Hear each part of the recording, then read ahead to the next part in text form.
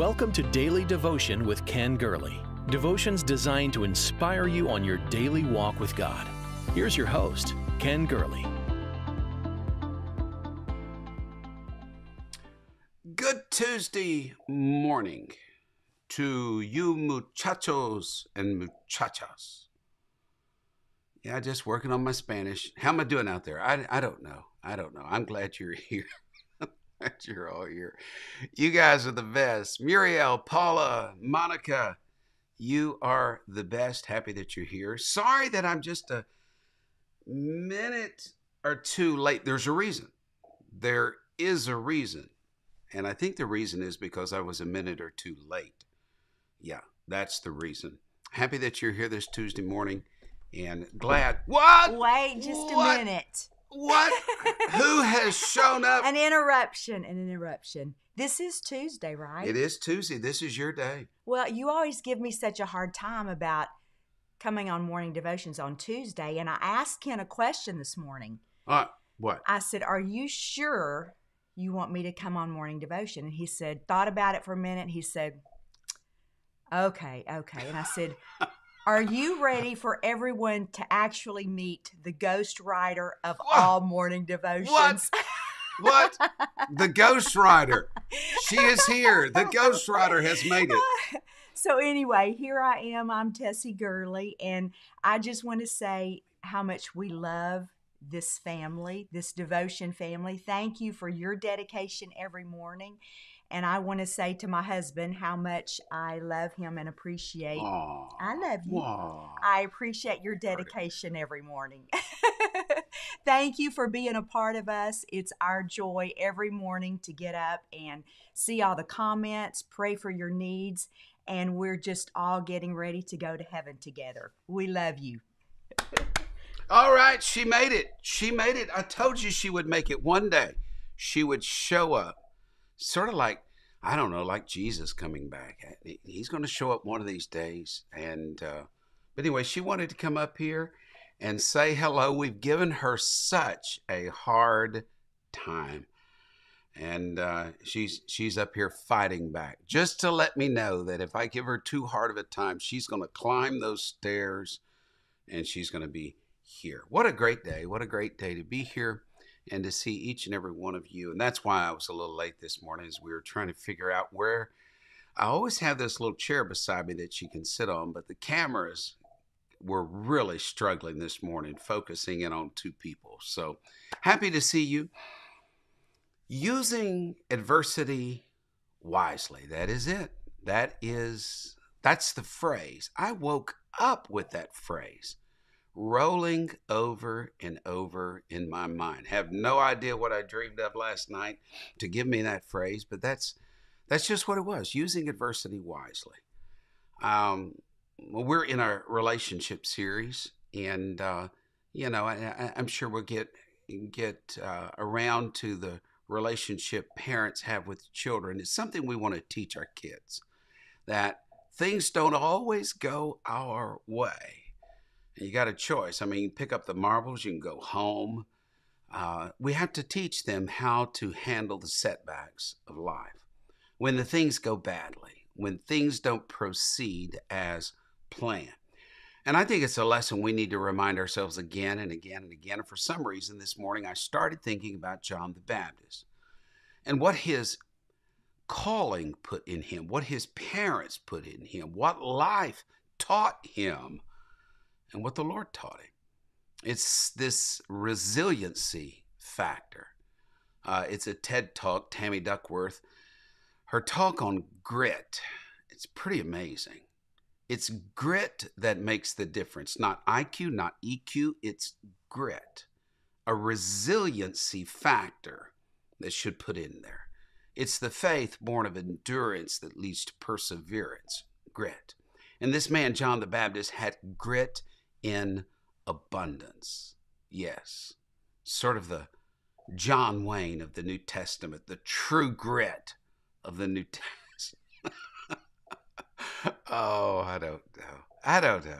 Anyway, that's just what hit me this morning, John the Baptist. So here's the definitive verse, Matthew 11:11. I mean, if your name was in the Bible, wouldn't you like it to be 11:11? Yes, Matthew 11:11.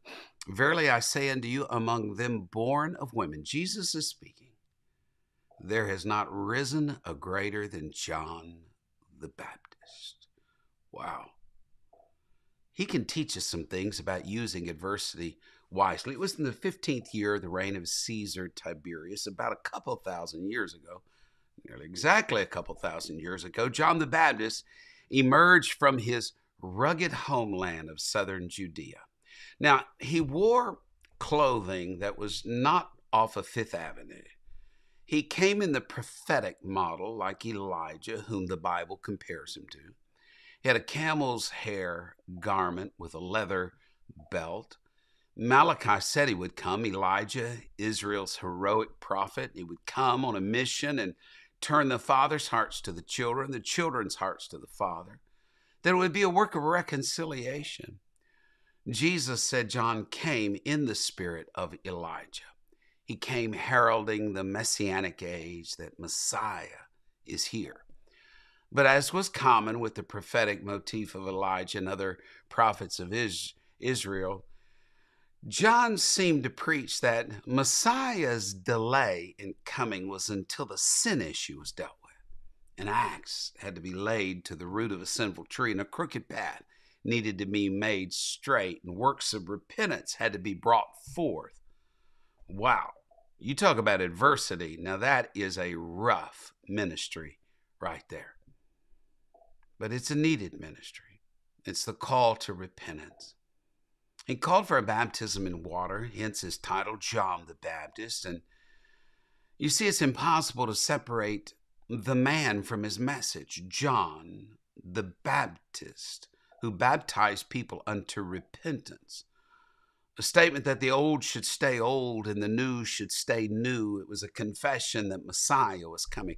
This guy put up with some stuff, okay? I'm not saying, first world issues like the guy in front of me is driving too slow, or, my phone didn't charge last night, or I've got a hangnail. No, he endured hardship. It was in the wilderness, his style of ministry. He rose against the powers that were. He spoke truth to power, the religious hierarchy and Herod. It's interesting. I don't know. Rennie, let me just say, Donald, let me just say something I noticed about John the Baptist. He didn't focus on the evils of the Roman Empire. I think this is a lesson. He didn't focus on the decay of the world around him. No, he focused on those who should have known better. Those who had this knowledge. And the multitudes of Judea flocked in the wilderness to be baptized by John. Jesus went as well to fulfill all righteousness. But as the Lord's star ascended, John's star descended. It's one thing when you're on the upward trajectory to have grace. But it's a greater thing to have grace on the descension. And as the Lord's star ascended and John's star descended, yes, he must increase, I must decrease. The multitude shifted. The crowds shifted from following John to Jesus. John even directed his most loyal disciples, behold the Lamb of God. Follow him. And soon Herod Antipas imprisoned John in the fortress of Machaerus on the lonely hills east of the Dead Sea, cut off from all. John the Baptist was just kind of hanging out, waiting to be hung. Yeah. Just hanging out, waiting to be hung. Talking about using adversity wisely. And we're looking at John the Baptist, this child that was born to Zacharias and Elizabeth, born under Nazarite vows, born to be a man of adversity. Yes. Man had a dream that all of the wealth of the world rested on one side of a set of scales. It tilted heavily toward earth. Then an angel came and laid a single baby on the other side of the scales, and soon the groaning and the creaking and the shifting weight could be heard, and the scales were tilted in favor of the child. Because the worth of a child is more than all of the worldly value combined. Socrates said it. Why do we waste so much time on that which passes away and spend so little time with our children? A child is worth our time. A child is worth our energy. A child is worth our finances. John the Baptist was so blessed by his parents. Well, you may not have a lot, but you can bless your kids with your prayer. You see, John's parents had godly priorities. The parents of John really are the key to understanding this man born of woman who was the greatest that ever lived, Jesus said. They weren't ordinary parents. They were a powerful team. A dad named Zacharias, who was a priest of the order of Abijah. The mother, who was a descendant of the first Mosaic priest, Aaron. They were leaders. They were responsible. They had duties. They fulfilled those duties. And the Bible says that both of them were righteous. Righteous. John was blessed with parents who prayed. The key to letting the next generation survive and thrive in harsh climates, the harsh climates of a 21st century, post-Christian, postmodern world, is to have a prior generation who knows their priorities, who knows how to pray. They could hear from God. Zacharias, the priest, was going about his duties before the altar of incense, if I remember correctly. And while he was offering up the incense, the angel Gabriel appeared and said, "Your prayer's answered. Your wife Elizabeth's going to have a boy." John had parents who prayed. He had parents who praised. He was burning incense, offering up incense when heaven appeared. And for the first 5 months of her pregnancy, we read that Elizabeth hid herself away for 5 months, Luke 1. She said, "Thus the Lord hath dealt with me in the days when he looked on me to take away my reproach among people." They were prayers. They were praisers. Okay, Elizabeth, you've praised him for 5 months now. But the Bible said at the 6th month, someone came knocking at her door, none other than Mary. Mary and the unborn Jesus. You keep praising God, and Jesus is going to come. He's going to meet you there. I'll go one step forward. When the unborn John heard that the unborn Jesus had come to call, John leapt in his mother's womb, and the Bible says Elizabeth was filled with the Holy Ghost. And it's then that Mary gives the Magnificat, "My soul doth magnify the Lord." She stays with Elizabeth for the last 3 months of her pregnancy until John is born. John. And when Zacharias wrote his name on the tablet, his tongue was loosed and he began to prophesy. And everybody in town knew something special about this boy. Chains of praise, interlocking rings of rejoicing, godly parents. If you want your children to use adversity wisely, get godly priorities, learn to pray, learn to praise. Wow. So here goes John into the wilderness. From the beginning, John's life was directed by God. What manner of this child? What manner of child would this be? That's what the whole village asked when he was born. It was obvious this was no ordinary kid. Heaven gave John a name, Jehovah's Gracious. Heaven gave John his spirit. Gabriel said of this man, he will be great in the sight of God, filled with the Holy Ghost since birth. What of this guy? Heaven gave John a calling when Zacharias' tongue was loosed. He prophesied over his own child, saying, "You shall be a prophet of the highest. You shall go before the face of the Lord to prepare his ways, to give knowledge of salvation to his people by the remission of sins." Gabriel said, "This boy's not going to touch wine. He's going to be no stranger to fasting. He's not only going to be a prophet, he'll be a Nazarite for days." That was a short-term vow. But no, John was a Nazarite for life. Don't drink wine. Don't be controlled by any other spirits other than the Lord, and he was toughened and he was shaped by his environment. Here's what Luke 1:80 says.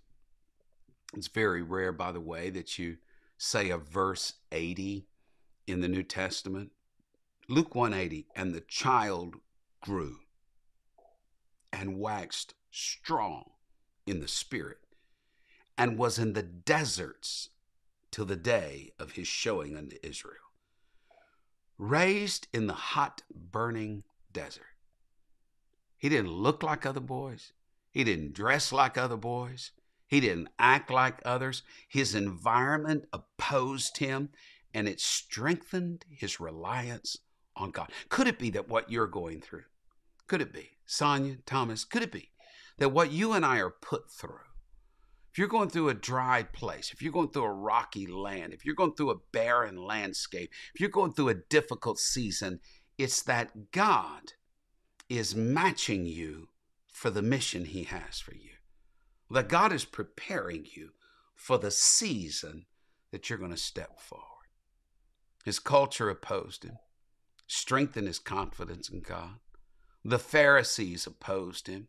It strengthened his trust in God.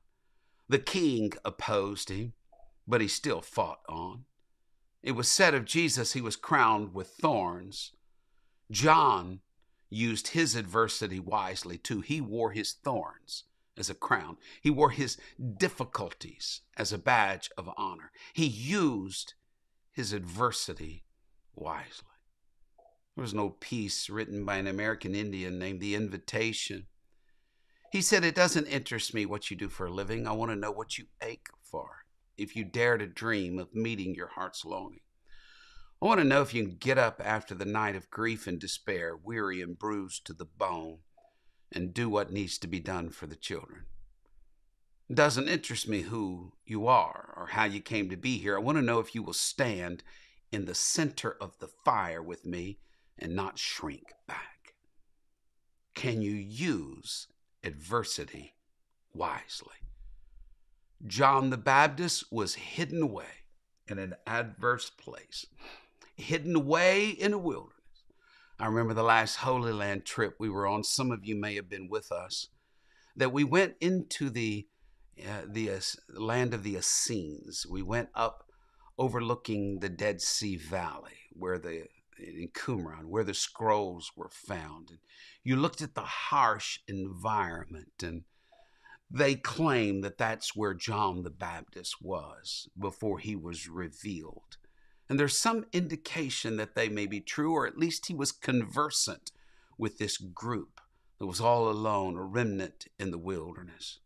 And John the Baptist came out of that wilderness with a cry, make straight the crooked paths. He was shaped, he was formed by the crucible of his environment. The drosses and the impurities were removed, and he came forth as pure gold. If you look at the history, I will tell you, look at the history of any church you attend, and you're going to find people that went through the fire for that church to be there. You look at the history of our Pentecostal pioneers, poor, desperately poor, uneducated, unskilled, but from that disinherited class they arose, children of oppression, children of wilderness and despair, the desert. From this dispossessed class they came, and they made their mark on history. Oh, child of God, oh, daily devotion family, just feel it. Use your adversity wise. The same sun that hardens the clay melts the wax. Let your adversity melt you, remove the impurities, and then forge you into the person God needs you to be for this hour. What did Jesus say of John?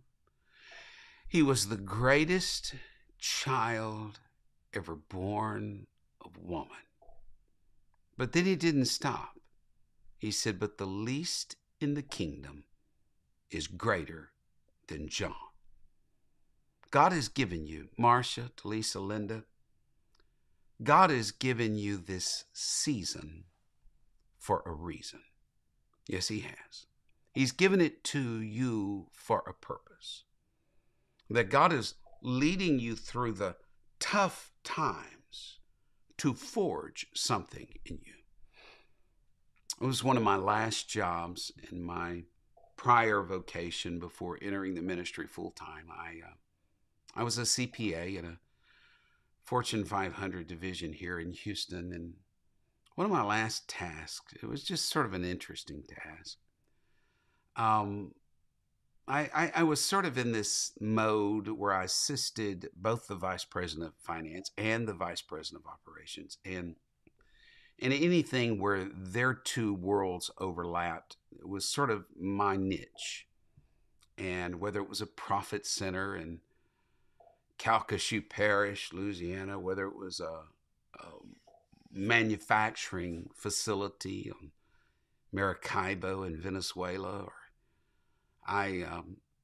that's usually where I was, and that's what happened. And I'll never forget the day they came to us and they said our supplies. We made one of the products that we made that we were known for were these little high pressure valves that they use in offshore platforms, and we had to have quality metal, a quality forging to make these high pressure valves. And they were not satisfied with the quality. They were not satisfied with the delivery. And so in corporate headquarters up in Connecticut, they said, we're going to build our own forge. And so we actually did. It was really cool. A few miles south of where the main office was, the main plant was, here in Houston, we started to build a forge and built a company, bought a company, built a new forging plant. And I just did the books for it. But I wasn't interested in forging, but I got fascinated with it. I had to learn something about it to do what I was doing. And when I would go to the forge as they were testing it, and I would see this block of metal go into the forge and superheat it. And I would see this forge come around it and compress it and shape it and get it to the place where it could withstand higher pressures.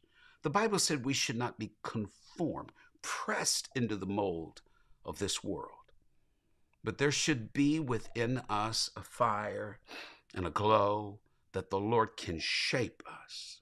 Because the pressure you and I are going through right now is to prepare us for ministry. God does not delight just in causing you adversity. God allows that adversity in your life to forge in you a strength and a resiliency that you can, and to remove the flaws, where you can step into his kingdom expanding mission and not fail in the time of adversity. Use your adversity wisely. Yes, God has a plan for you. John the Baptist, greatest born of woman, but we who are the least in the kingdom are greater than John the Baptist. Step forward, use adversity wisely, and watch what God can do. Join me over on KYCC in just a few moments for our devotion over there. And thankful for this group. Thankful for each and every one of you. Thankful for our Facebookers. Thankful for our YouTubers. And Twitter, we're trying to get on there as well. Thankful that each of you join in and make this the family that it is. Facebook, like, follow, share, YouTube, subscribe. Look forward to seeing you later. Go, have an amazing day, and may the Lord be with you. And God bless you. I don't know when Tess is coming back up here. I don't know. But one of these days, we'll hear her coming up the stairs, probably on Tuesdays. Yeah, maybe soon. It's been a long time since she's been up here, so I don't know when it's going to happen again. But miracles do happen. God bless you. Go have a wonderful day. Thank you for sharing in Daily Devotion with Ken Gurley. We pray this ministry has been a source of encouragement and strength to you. Please be mindful that your financial support enables us to meet with you each day. To give a donation or connect with us, visit our website at kengurley.com. There you will also find the latest books, podcasts, and resources. Blessed 90 Days to Change Your World is Pastor Gurley's latest book. You can get your copy of this life-changing book at kengurley.com. May God's favor rest on you in every way. Until we meet again.